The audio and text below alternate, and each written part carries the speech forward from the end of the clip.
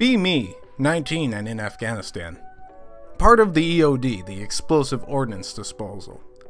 Yes, the guys from Hurt Locker. No, the movie is not accurate.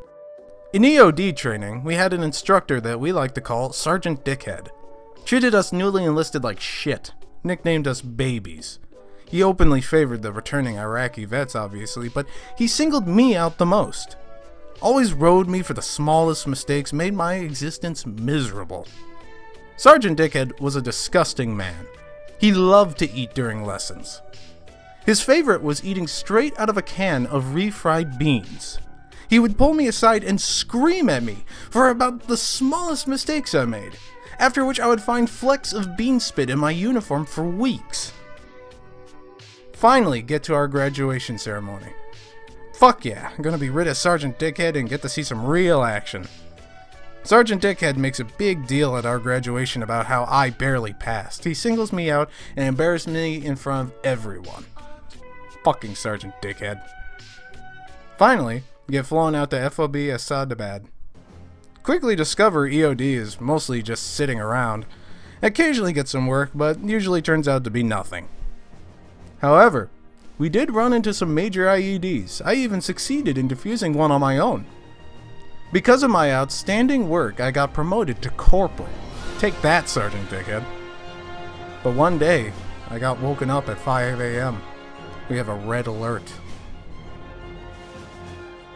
Rushed over to the local Pashtun village. Those are the guys from Lone Survivor. They're pretty cool.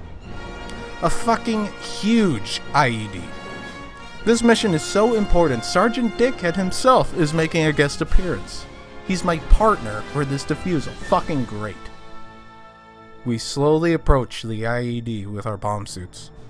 Up close it appears pretty shoddily constructed. If Sergeant Dickhead cooperates, then we can have it defused in no time.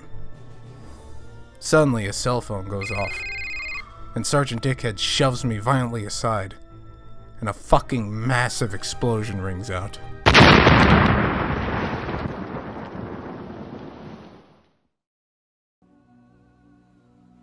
I wake up after an unknown period of unconsciousness.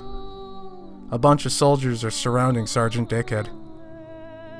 As I make my way past them, I learn what happened. The IED was set off from a remote location. Sergeant Dickhead shoved me aside, then jumped on top of it. Sergeant Dickhead saved my life. I see him on the ground in a pool of deep red blood. No arms or legs. Barely a head and torso.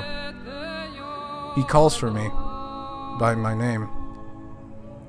I lean in close, prepared for one final insult, and he whispers, "I was always proudest of you."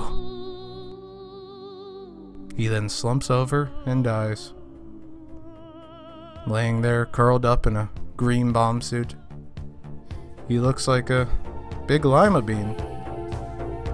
A real human being. And a real hero.